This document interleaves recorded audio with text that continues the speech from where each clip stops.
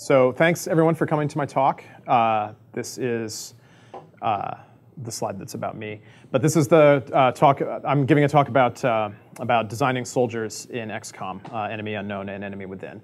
So I'm Ananda Gupta. I'm a senior game designer at Firaxis. That's my corporate title. My project title is lead designer of XCOM Enemy Within.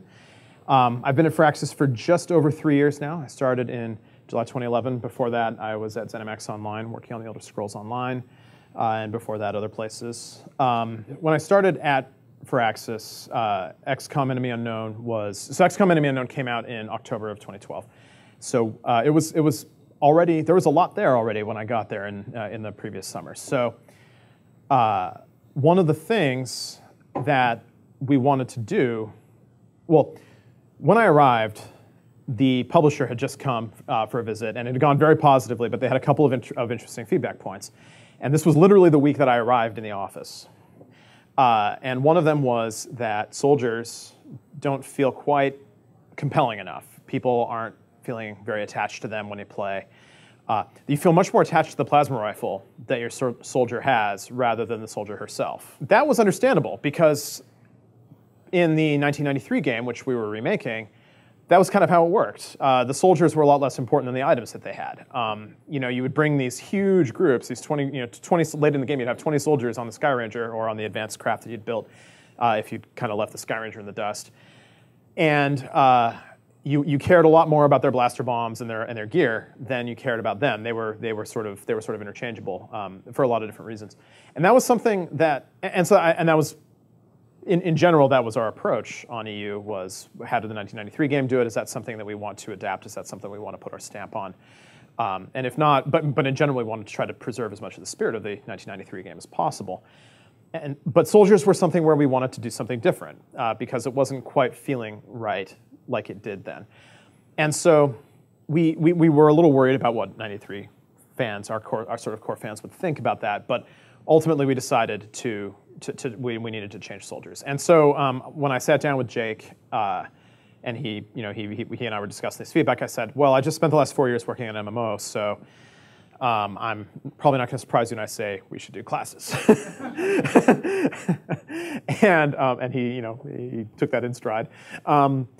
And so with classes, why classes? Well, there are a lot of different ways you can get character interestingness in classes. In games, right? Classes is just one of them. We didn't have to do classes. We could have done something else.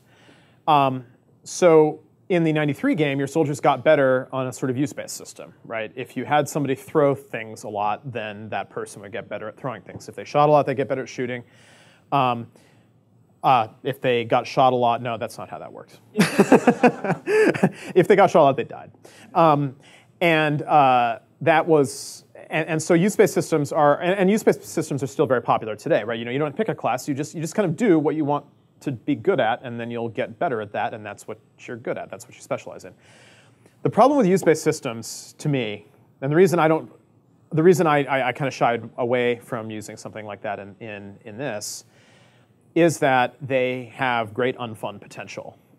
It's the classic Oblivion problem of sticking the quarter on your space bar and going out to lunch and coming back to be really good at jumping, right? Because you just sort of face your character right at a hill, you stick the quarter on the space bar, you leave, and then your character jumps about 2,000 times when you're away from the keyboard, and now you're really good at jumping. So that's a really optimal way to play, but it's not very fun. And one of the rules we have at Firaxis, and this is not just ours, but it's a good game design rule, is the optimal way can't be not fun, right? If your game is fun, but only if you play it in a non-optimal way, that's not good. Because especially, I take that especially hard at Firaxis, because our games are strategy games, which we want people to figure out optimal ways of playing, right? I mean, let's face it, unless you're playing sort of hardcore multiplayer Call of Duty, those people optimize playing shooters. But most people who are playing shooters in the sort of single-player way, they're not optimizing how they play, but they're still having a lot of fun. So it's a little easier for them. But for us, if you're playing Civ and you're having a lot of fun, but but the AI is beating the tar out of you, then that's not eventually you're going to say, well, I kind of want to win at some point, and and then if you don't win, if the only way for you to win is to do things that aren't fun, then you're not going to play very much anymore. So that's use-based systems. We decided pretty quickly that we didn't want to do use-based systems. Another reason not to do use-based systems is they're awfully fiddly to track. And I don't mean for us. I mean we can design UIs to do whatever we want and show all the numbers we want. But ultimately, we thought that classes were a much clearer and better way to message. Okay, this soldier just became a sniper. Well, 90% of players will look at that and say, okay, got it. Right. This soldier just became a heavy, and visually they've got this rocket launcher and a big LMG. It's, okay, I know what that one's all about, right? And so, it's not coincidence that I picked the heavy. It was really obvious. And then, so another problem we faced with classes was, and this turned out not to be much of a problem, but it was something we were thinking might be a problem, which was the maps. So obviously XCOM was well into production by then. We'd really finished up a lot of maps. The maps were kind of not in a state where we wanted to change them a lot. And the level designers, who were a very conscientious group, were saying, okay, do we need to change all the maps to fit the classes? Do we need to put in special class gameplay on the maps? Do we need to put like sniper nests and stuff? And I said, no, don't do that. For one reason, the producers will kill me if I tell you yes. And for another, it's up to, at this stage in the project, it's kind of up to me and Jake to design the classes, so that they fit what you've already done, and not the other way around. And that's kind of that's just something that happens organically in projects, right? Sometimes when two things kind of work together, but they can't be done at the same time for whatever reason, you just have to make a call as to which one is going to drive the other. And in this case, we looked at the maps and we were like, okay, well, these are the abilities that we want to have based on the maps that we have. We're not going to tell you guys to overhaul the maps because, oh my God, awesome shiny new feature that we're doing in July 2011. So other tricky bits about classes in XCOM. XCOM has permadeath. So that person whose abilities you spent a while picking is now dead and is never coming back unless you reload. But nobody here does that, right? Right. Yeah, Iron Man. That's what I'm talking about. Iron Man's so funny. We thought Iron Man was going to be something that 5% of the players used. We thought, we're putting this in. It's kind of a little bit vanity. Most people are never going to use this. Everybody uses it. Everybody uses it. It's just one of those things where where as a developer you're sitting there and it's like, this is kind of cool, but who's really going to play this? Oh, our most hardcore fans, they'll really love it, but everyone, and then it's completely the opposite. Sometimes there are things in your game that you just have no idea. This is another example. So the aesthetic side of soldiers customization, this is something where I'm very unsentimental, right? I will customize soldiers very rarely. When I play RPGs, I'm playing Divinity Original Sin right now, and when I play RPGs, my wife always customizes all the characters for me because I don't care, right? I was like, I tell her,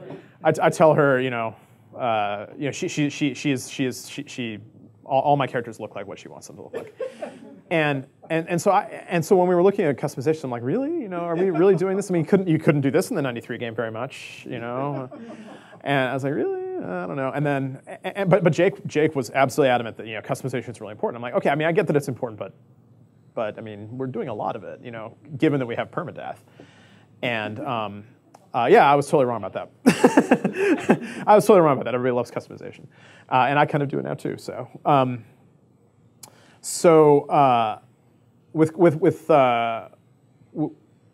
class design in XCOM, we wanted to make sure that we didn't torpedo work that we had already done when we decided to make this move. And another thing that guided our class design heavily was the idea of buyer's remorse. This is something that I hate in games. I hate buyer's remorse. This is where you are level 1 and you have 1 skill point. So you spend your skill point on something cool. And then you level to 2 and you get another skill point. I'm playing Divinity Original Sin. Did I mention this? You get another skill point and you're like, oh, okay, I can get another cool skill. This is great. And then at level 3, you get another skill point. And you say, oh, I want to get level 2 in this other one. Oh, that costs 2 skill points. You shouldn't have spent that one at level 2. And now I'm sad. So that's one kind of buyer's remorse. Where basically you are providing a sort of covert incentive to the player to save their skill points, and I hate that for so many reasons. One is that you are now this gets back to optimal and fun, right? It's fun when you level up to get a new skill, right? So why would you punish that? You shouldn't. And I'm really enjoying Divinity, by the way, but that is something that sticks at me. And another is the idea that later skills are worse when given your worse or better given your previous skill build. And this is a trap because you obviously want to reward people for being clever in their skill builds, right? You want people to feel smart when they've come up with a neat skill build, but you also the problem is that you also don't want to have anticlimaxes. So the Heavy is a good example here, where there's a ability called Danger Zone, and Danger Zone is the one that gives you bonus damage on suppression and increases the AoE of all of your attacks. Why is it like that? Well, it's like that because if you didn't take suppression, I looked at it, I was like, if you didn't take suppression, this ability is useless. You have to take the other one, right? So that's no good.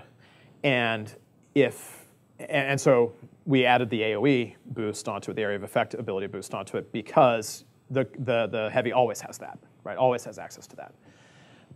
And so that skill is always good no matter what, but it's just better if you took suppression. So that's another kind of buyer's remorse that we wanted to avoid. And then also having, with permadeath and with lots of soldiers, most games that have classes and skill builds and stuff, you typically only have a few characters and they can't really die. Having lots of soldiers who can then die really quickly and unexpectedly en masse, that meant that our skill system had to be really simple. And so that's why we came up with that skill tree there. A game that I took a lot of inspiration from, enough inspiration that I'm not even going to show you a screenshot of it because then you guys will think I'm a terrible plagiarist, is Battleheart, which is an iPad game that everybody in this room should play because it's an incredibly cool game. And they're a sort of party-based RPG where you tap a character and you draw a line, and when you draw a line, that's where they go. But if you draw a line to an enemy, then they attack. If you draw a line to an ally, then they heal. It's really neat. And they have this incredibly cool little class tree system where all the skills are always good, no matter what you did. But in their game, you can respec freely because you can just change. Whereas here, respec is a waste of time because all your soldiers can die. And moreover, you have this endless, as long as you can pay for them, you can recruit as many soldiers as you want. So if you don't like your sniper build, then just get somebody else. All right, so here are some ideas we didn't do. I've actually talked a little bit about stuff we haven't done already, but one of the things that we didn't do is prestige classes. And this is something that I've always wanted to do in a game, but I've never had a chance, and I still haven't. So the idea of a prestige class is a little bit like Final Fantasy, where your white mage becomes the white wizard. Or is it the other way around?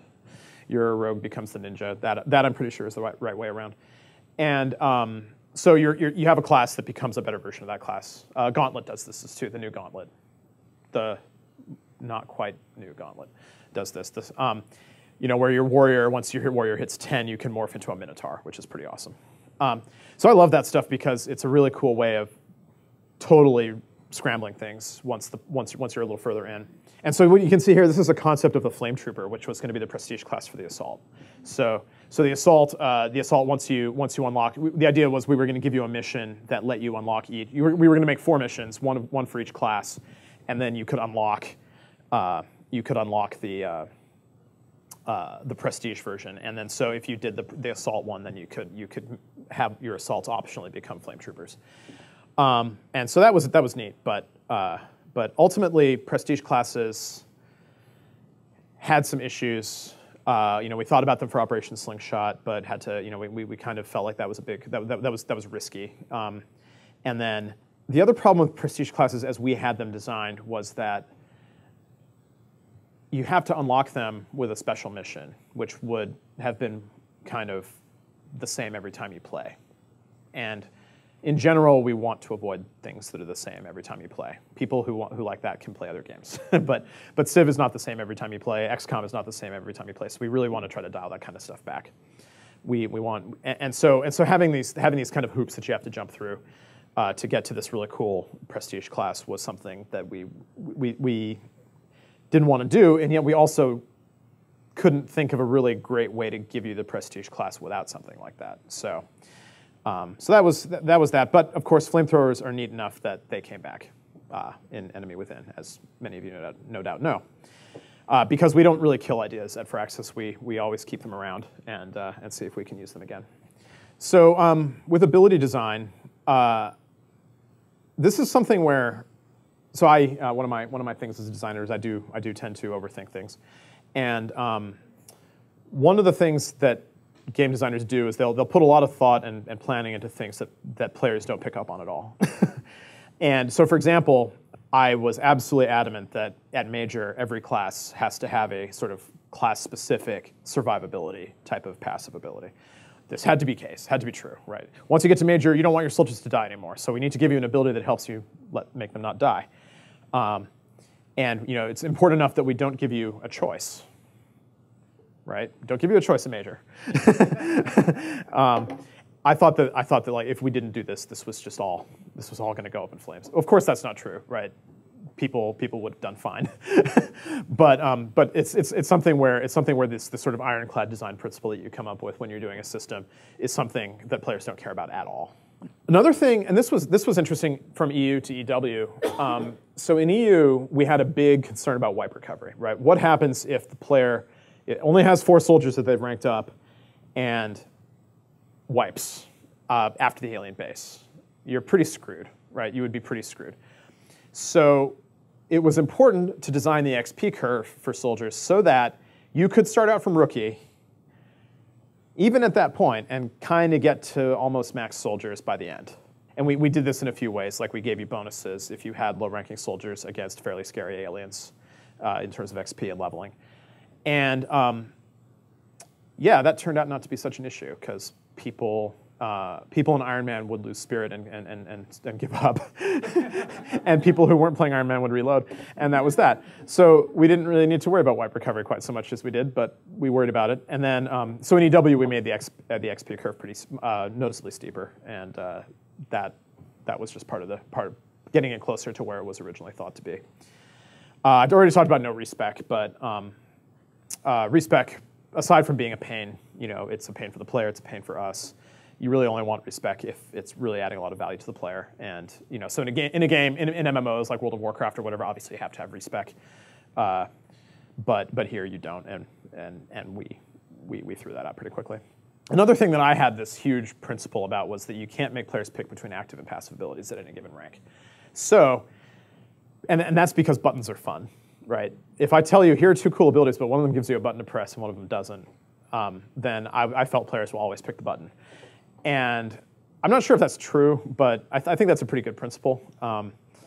But we definitely, I certainly pounded the table more about that than probably had to. We did, however, we do give you one ability at Squatty, which is class defining, and then we do only let you pick between buttons. And we want to make sure everybody gets a button at roughly the same time, so that people don't say, oh, the heavy got a button at lieutenant and the sniper got a button at sergeant. Clearly, heavies are not as good. Except that, in fact, we ended up making it so that heavies got a button earlier than everyone else. So, go figure. But this was MMO fatigue for me, right? I'd spent 4 years working on an MMO, so I was so immersed in this idea that the classes are all going to hate each other, right? Right. That the people who play different classes, So the imaginary heavy is going to, post on the forum and say, "Why do you hate my class compared to the sniper?" But it didn't even occur to me that in this game, you're all the same person, so you're not going to care if the heavy gets a button earlier. And this is one of those things that you just don't kind of realize that you're doing until it's done. Yeah, right. I was genuinely afraid that like people would say assaults are so much better than snipers, and you hate us. Why do you hate snipers? And people don't do that in a game where you get to be all of them. But that was a good example, right? That was a good example where I sort of pounded the table, and Jake said, "No, we need suppression to be in the game earlier. Suppression's more of a core concept than the fact we want to introduce suppression earlier, and that's more important than your stupid rule." And I was like, "Yeah, you're right." But we did give it at lieutenant on the support, so that was sort of how I rationalized. Okay, so this is a little bit about enemy within. So this was interesting. So I had a huge amount of trouble conveying what I wanted from the mech trooper in Enemy Within. And I developed this incredibly hideous Visio spreadsheet, or Visio diagram, that I have not put on a slide because I would be embarrassed. And I sort of handed it to the artists. So first of all, I read a doc. This is great. Like I wrote a doc, right, with words. And I handed it to the artist, and the artist's like, wait, right, okay. So then I said, okay, great. You guys are visual. I need to make a diagram. So I put boxes, and little connectors and stuff. And they were like, yeah, the where goes what, And so finally, I was, the art director on Enemy Within, David Black, was very understanding. He's very tolerant of this, and I sat in his office and explained to him, and walked him through the whole thing. And he said, "I'm going to draw something that actually makes sense." And this is what he did. And it was, and then this is what we show the artists, and the artist's like, "Okay, got it," right? Because artists understand pictures. That's why they're artists. But this was actually something I was really happy with because the mech trooper design had a lot of input from the team. It wasn't just me dreaming up things, that's dangerous. So one of our level designers, Orion Burcham, who I think is here somewhere. I don't know if he's in this room, but he's around here somewhere. And John Stewart, who's one of our tech artists, riggers, animators. He does everything. They came to me with this really cool idea where they sort of identified the roles that all the other classes had. This was one of the problems. This is always one of the problems with adding a new class in an expansion, is that presumably you designed the first game so that all the classes kind of filled up the tactical space, right? They all have defined roles that do stuff, and you don't feel like there's a big hole because then the original game is not complete. So then now you say, okay, we're gonna add a new class. Well, what does a new class do? And so they came up with this cool idea of the mech trooper being an environmental and area control specialist, because there wasn't really anyone in the base game who was sort of devoted to that. And they had this idea of tools where you could sort of research and unlock different tools to attach to the suit, and it would do different things. So I incorporated some of their ideas into what the mech trooper ultimately became, which was the idea that you had an upgradable armor, right? None of the armors in the original game in EU were upgradable. Excuse me, they all came, you just research carapace, okay, it just gives you health. You research skeleton, okay, it's like carapace, gives you more health, but also gives you a grappling hook. But you couldn't, once you had a skeleton suit, you couldn't do anything to it. There were a couple of foundry projects that affected weapons a little bit, but we didn't really do a lot of that with armor. So we decided we're going to do that with mech trooper. We're going to make the armor upgradable, and the soldier is going to rank up independently of that. So you could have a really advanced mech trooper, at colonel rank with all the training, but her suit could be Mark I, right, or vice versa.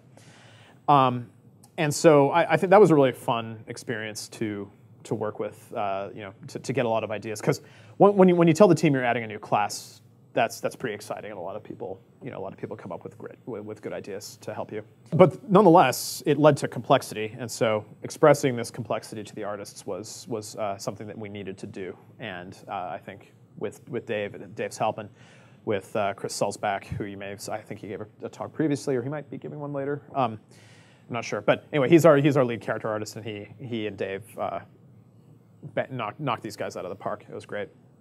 A few other things we decided about classes. We don't show you an XP bar on any of your soldiers because who cares? We tell you when a soldier's ranked up in missions because that's kind of a neat moment, but it also makes you want to make sure that person lives. And the other thing, this is another art point, which was really cool. So coming in July 2011 and saying we're going to do classes meant that the classes have to look different. So the Heavy's got this sort of bomb suit look, with the sort of reinforced plates and padding and stuff. And this was something the artists had already made, right? They too had been grappling with the problem of differentiating soldiers, and they were lacking in context, right? Because again, the way prior to the classes, all the soldiers, they kind of worked. They were differentiated based on their weapons and their gear, and so the artists had come up with these really cool armor kits that you could sort of mix and match and put on, and they weren't sure what to do with them, right? You may remember, so I don't have a picture, but like the sniper has those binocular things, and the assault has the red shotgun shell epaulette type stuff. The artists came up with these kits that they were thinking we might want, and could be thrown into the customization system if we didn't think of anything. But when I said we want to do classes, Greg Furch, our art director, his eyes lit up. He's like, oh, we can use these kits to indicate classes. And this is a great example of how a lot of initiative and creativity by the artists really made the visual problem of classes a lot easier. Yeah. Oh, yeah, I guess one other thing about classes. This was something, the other thing that got classes really sold for a number of the team was when I said that we were going to restrict rocket launchers to heavies. And the graphics and performance team looked at me, very, very gratefully. because of course before classes, every soldier could have a rocket launcher, and how many rockets you could fire was dependent on your inventory, so you could blow up the whole map. And you could have literally the entire map on fire, and this was killing our performance. And it was killing yeah, it was terrible.